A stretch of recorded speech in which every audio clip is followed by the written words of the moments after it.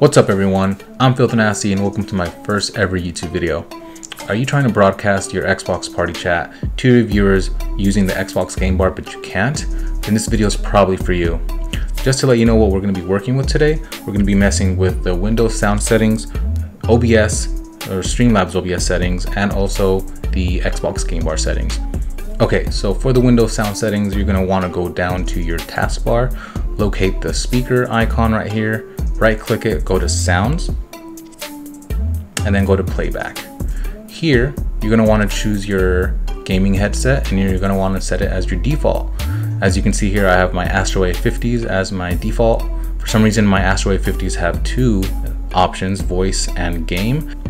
I feel like Astro A50 voice has been working well for me, so I'm going to leave it at that. But let's say it wasn't set to default. I'm going to make this one the default. All you got to do is click on your gaming headset, set it to default, and then it should be just set to default. Next, let's bring up Streamlabs OBS and mess with those settings.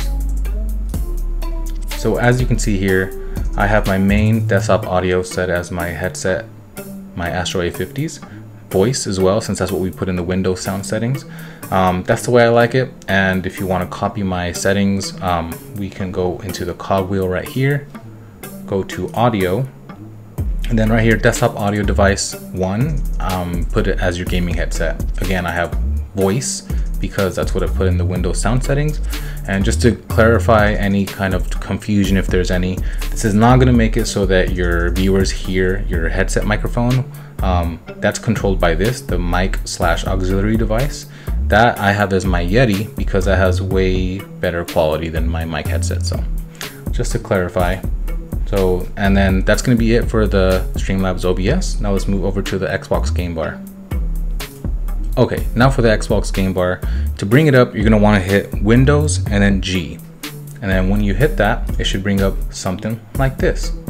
We're going to be working with screenshots right now because since the Xbox game bar is an overlay, my Streamlabs OBS couldn't capture it, but it should still get the point across. So once you hit Windows G, you should have something like this, an overlay. As you can see, it has an audio mixer, bottom left, has your PC performance information, bottom right.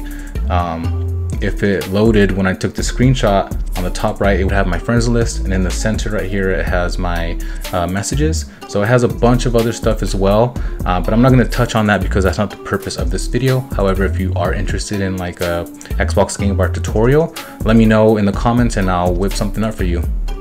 All right, now let's get back on track. When you hit Windows G, you're going to be seeing something like this, your stream bar overlay. You're going to want to locate your audio window. You'll see, for me, it's on the bottom left. If you don't see the audio window on the bottom left or anywhere for that matter, that means that you have it disabled. You can enable it pretty easily. You're going to want to go to the very top section right here and then click this menu button.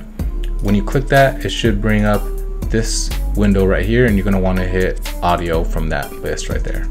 So now that you have the audio window, for me it's right here, you're going to want to go to this drop down menu, and then again you're going to want to choose your gaming headset. I have the Astro A50 voice like I have on Streamlabs OBS and on the Windows audio settings, so I'm going to keep it at that.